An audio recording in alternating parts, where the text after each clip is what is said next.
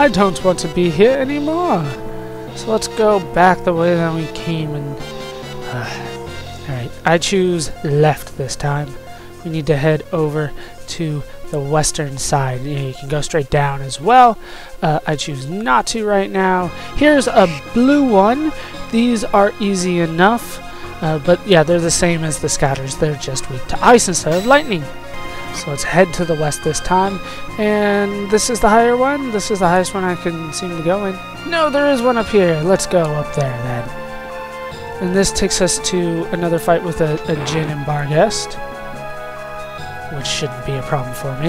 Let's head down this way. That opened up, or, well, I don't think it opened up, but we can head this way now to take on, yeah, same enemies, just these annoying scouters. Of course, the mages have this ability to lock all your techniques. Guess who they used it on? Limia. So, of course, that fight had to be longer than it needed to be. And we get a star sword out of that chest, which is something that I want to equip immediately. Since we already got a sword for Novan in there, I assume that this is going to be for Vash. It is up by 30 from what he was using. Ridiculous.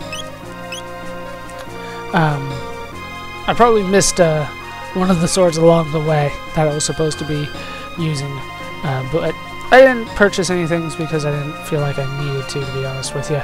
Now we are free to head over here, and this is the same damn room. So can I just head straight out this way? I can't. So there must be 2 more exits that I'm looking for. There are, but there are also scouters and mages. There are, 7 exits out of here. This is a ridiculous room, to be honest with you. Can I avoid these guys? I can. I don't want to fight them. I really don't. And in here we get a shockwave, which, based on what we've been getting everywhere else, I have to assume is a weapon. And I know that it's a weapon for Gara. And it just up so much. And it inflicts chaos randomly. Randomly, meaning there's a chance to inflict it. So let us go down here and go around this way. We can go around the outside here. I do see that treasure chest, but there's also a secret passage right there. And this leads us to the demon hit. Now that secret passage I've always hated. I felt like it was kind of out of nowhere. But it can be equipped on Novan again, and that's going to deal the same amount, but it deals twice as much to magic enemies, but it doesn't give him the bonus to the magic. It'll depend on what kind of enemy or boss that I'm fighting, depending on which one of those 2 swords I want to use for him, when I do bring him back eventually. Now, see, this is a huge dick move if you ask me. It kind of implies that you have to bring at least Cairo with you, and then hopefully either Novan or Limia in order to fight these guys. This is not fights that I want to do. If you step on that little square in the middle, they'll bring the fight to you. Alright, so in there we get a sonic arrow. They also have a mage in those fights, by the way. That is an upgrade for Limia, 51 to 78, and it randomly inflicts slow. We're definitely getting a lot of upgrades this episode. This is quite the episode. Now I think I can just, yeah, squeeze on by there, and I don't think there's any treasure chests on this right here, but if we head up here, I can grab myself a Kaiser arm, which is the last upgrade, right? Last weapon upgrade, so it has to be for Bloon. Let's get that on him instead of that Doom Finger. 105 to 144. Ridiculous. Once again, I think I had missed an upgrade for him somewhere along the line. No treasure chest here, so we are free to move on where I need to go. We need to step on this spot right here, and that should open up a way for us to leave. We need to actually go out here. And this is one of the few times you'll see me run from enemies. I really do not like fighting these guys. And we can head down here. And here, yeah, we'll take you guys on, because there is a new enemy here to fight as well. Now, on top of the blue and red scouts, we also have this Thrasher. And he does hit rather hard, But I got a critical on him, and down he goes because of the critical. Go ice on you, and then you can just attack. And you guys can see that it takes way too damn long in order to get these red scouts to die, or any of the scouts if you don't use the element that they're weak to. I refuse to waste MP on them, to be honest with you. I really do. Alright. That's 3. 4 attacks. We have gotten upgrades across the board, so 4 is now enough. We have 786 experience and 24 tech points and 750 gold. Now these guys, they can, the red ones especially, they can have this ability called Red Rain, Crimson Rain, something like that. And there's a shiny over there, but I can't get it. And this will inflict about 100 damage and causes HP down. It's ridiculous, actually, that they have something that powerful. But we need to continue on. We can go down here and fight 2 Thrashers and 2 Mages. With them out of the way, we are free to move down here to find more Thrashers. Now, you can avoid these people if you want them. See, look, I just avoided that one. But I want to take them all on. If you touch them, they all fly down here, and then you can fight them. Let's take them on. With them out of the way, we are free to move down here. And down more stairs. No Thrashers this time. But they are waiting down here. Damn it, stop hitting me with your fire. We do have new enemies down here, though. Yeah, you have to avoid that fire. We have Lashes. So let's take on the Lashes first. Because the Thrashers do have a counterattack technique that I am not a fan of. The Lashers apparently also have a technique that I am not a fan of. They have an X-Strike ability. The Thrashers instead have a counterattack that is more reminiscent of like Twisters. But they both of them can only use this technique when there is multiple instances of the same one. So since there was only one Lasher, he was not going to have a counterattack. But now that there are 2 Thrashers left, they will have this counterattack, the multiple counterattack technique. Yeah, look at that thing.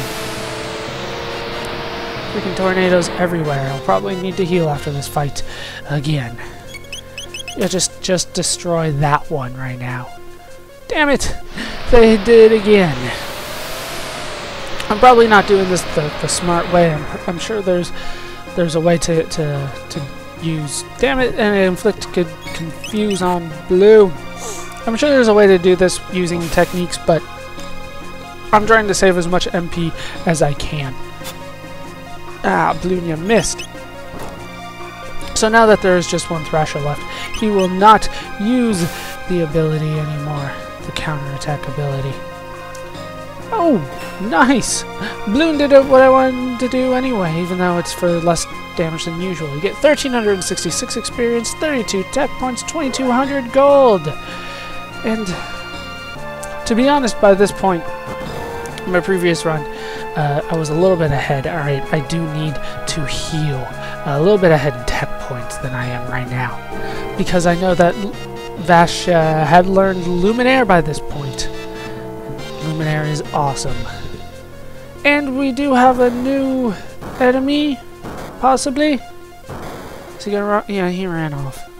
Never mind, no new enemy. And there we go. As a result of that battle, I did learn 2 new techniques. No dual techs, unfortunately. I don't know why, and I don't know why I keep on doing that when I want to look at the text. It looks like Vash has learned all his techs. He has learned Luminaire, ultimate damage on all enemies, and the other one would be Area Bomb from Bloom. Damage enemy with Melt Beam. He's on his way to learning Shock, which is still a ways off, as is Life 2 for Limea. Oh, she's a lot closer. Wow. Have we been using Limea really that much? She does need to cure, though. This is why I brought the MP half and put that on her, so that she can use Cure for only 1 MP. That thing is awesome. And we find Massa? Yeah, Massa. The ancient red rock has been passed down through the ages. From it, a magic pendant and a knife were made. We embody Melchior's dreams, sealed within the knife. Now hurry if you plan to confront the queen. We're counting on you. Then he buggers off, and it's time for another cutscene. Is that what's going on here? It is what's going on here. Ah, I can feel it. The pulse of eternal life. The dark force. Wild energy. No. Grima Wormtongue approves of this, I think. Yeah, that thing looks menacing as hell, doesn't it? For the Mammon Machine. The Mammon Machine, Your Majesty, it's too dangerous. I electrocute you with my hands. Don't stop, Shala, we're almost there. Immortality will be ours. Zeal will have the glory it deserves. Too long have I waited. Too long have you waited for what? Immortality? Most people don't get it, really. Like a half a step. We've made it to the next spot. And we do have Jin and a bar guest here. I can take those on. And since there is a save point here, I will use that. With that done, we are free to move on. We need to go down here to... I don't like the looks of this at all. Okay, so...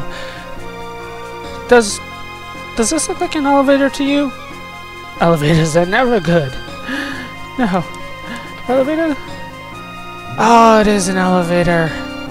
Damn it. Yeah, it's gonna be a gauntlet on the elevator, isn't it? Sure looks like it. Yeah, it's gonna be a gauntlet. I knew it. I smelled that coming. What do you have next for me? Are you serious? And we're done? Come on. Yeah, we're done. Damn that last fight. Freaking... Okay, so we've made it to the bottom of the elevator. Surely this will... Okay, now you'll let me through. What? I don't understand. Can I go around it? I can go left. And I can go right. I choose to stand on the middle. I don't know what happened. I can still go left. And I can go right. Let's go out here. Did this change at all? It doesn't look like it. Okay, so that wasn't some kind of teleportation thing, so I choose left. Okay. Damn you. I hate you so damn much. So let's go over here and press this. Switch, which...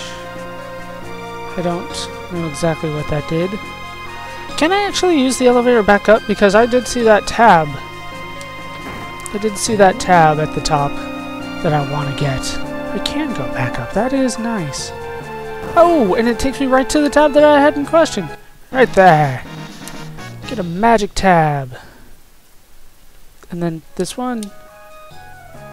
Oh, I have to like leave the screen and get back on in order to use the elevator? That doesn't make much sense to me. Oh, what the hell? Are you serious? I'll meet you back down there.